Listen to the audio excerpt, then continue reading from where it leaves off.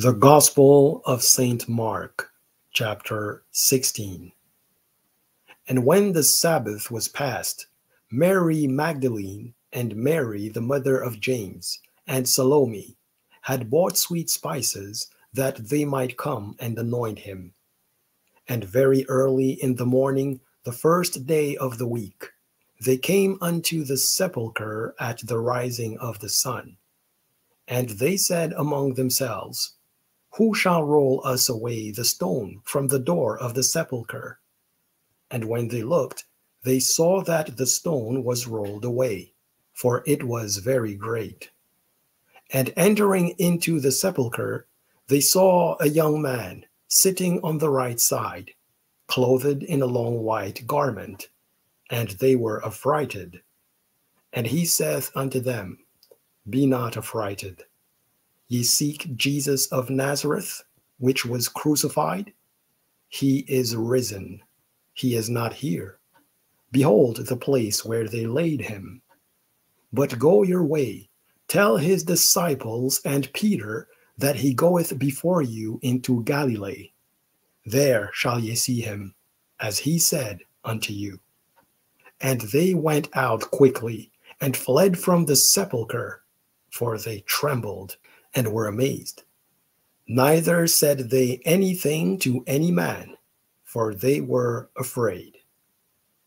Now, when Jesus was risen early the first day of the week, he appeared first to Mary Magdalene, out of whom he had cast 7 devils.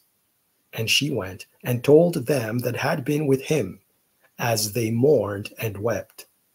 And they, when they had heard that he was alive and had been seen of her, believed not. After that, he appeared in another form unto 2 of them, as they walked and went into the country. And they went and told it unto the residue. Neither believed they them. Afterward, he appeared unto the 11 as they sat at meat, and upbraided them with their unbelief and hardness of heart, because they believed not them which had seen him after he was risen. And he said unto them, Go ye into all the world, and preach the gospel to every creature. He that believeth and is baptized shall be saved, but he that believeth not shall be damned. And these signs shall follow them that believe. In my name shall they cast out devils. They shall speak with new tongues. They shall take up serpents, and if they drink any deadly thing, it shall not hurt them. They shall lay hands on the sick, and they shall recover. So then, after the Lord had spoken unto them, he was received up into heaven, and sat on the right hand of God. And they went forth and preached everywhere, the Lord working with them, and confirming the word with signs following. Amen.